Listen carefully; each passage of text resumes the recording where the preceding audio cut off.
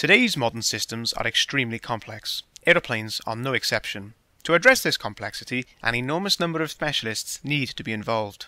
For example, we have Christine, our system architect.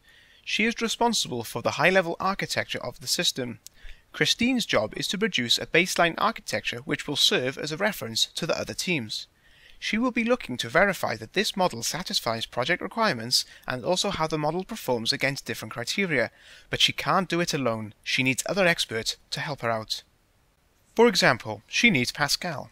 His job is to calculate and verify that the various control signals around the aircraft reach their destinations within the given time limits.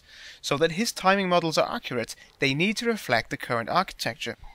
And here's Anna. Anna's job is to calculate the thermal effects of the aircraft. Once again, her calculations are only valid so long as they accurately represent the most up-to-date architecture.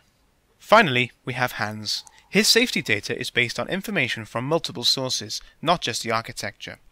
Any safety conclusion he might come to could be inaccurate as soon as any of the data in the repositories change. Whilst all of these are quite different, there is a common theme. Everyone needs access to the most relevant and up-to-date information. But how can we achieve this? We are using different models spread across several tools.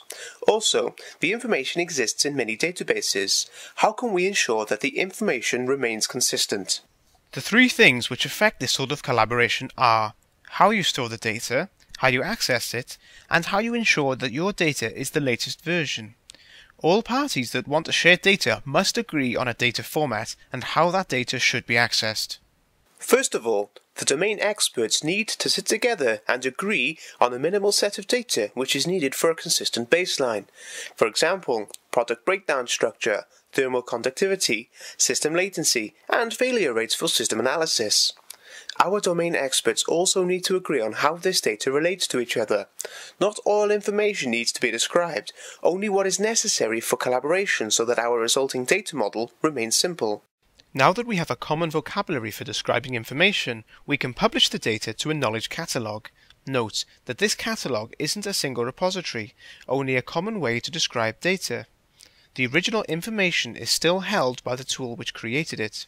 But even standardized data is no good if there is no standard way to access it, so we need to define a common way to make this information available. Because the interfaces are based on open standards, they are tool independent.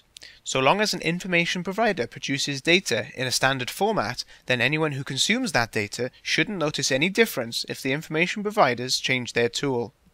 Indeed, posting information in a way that others can consume is nothing new. So what's the difference? The difference here is that we are using an agreed set of standards.